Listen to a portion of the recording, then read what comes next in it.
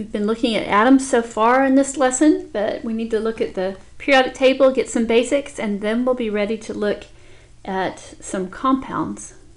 So some basics about the periodic table.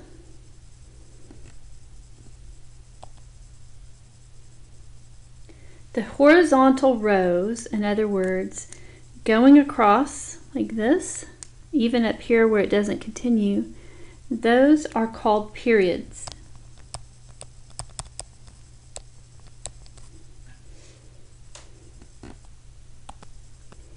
The vertical columns, moving up and down, this is called a group.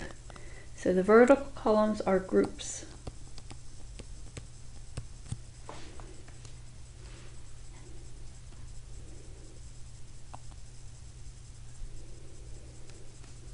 Next, we have some main sections. These first two columns and this block here, together, those are called the main group elements.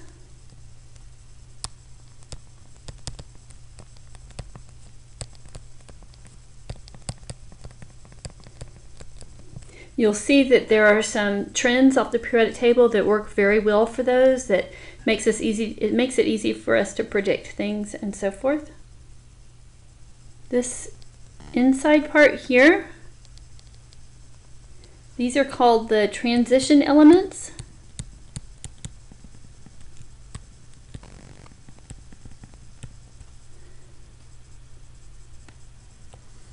These down here are called the inner transition elements.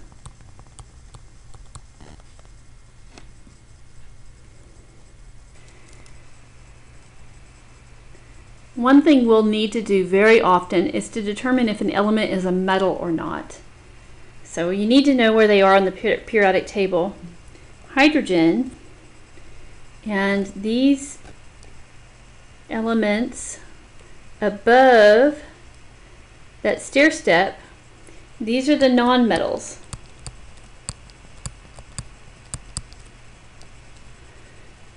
Mostly over here, but we need to remember hydrogen, of course, is a nonmetal. All of the rest of these, including these down here, are all metals. So most elements are metals.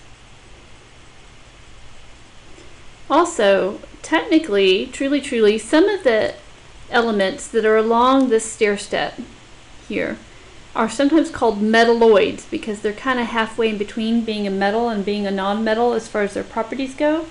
But for our purposes, we're going to make it either or. Either they're a non-metal or they're a metal, and that will give us our rules for naming and writing formulas.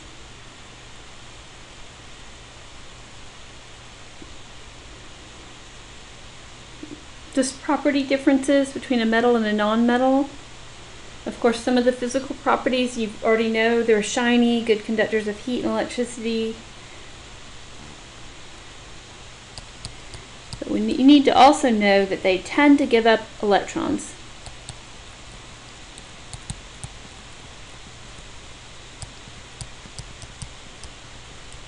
They don't hold on to their electrons very tightly. That's why they are good conductors. Nonmetals are the opposite. They like to gain or share electrons.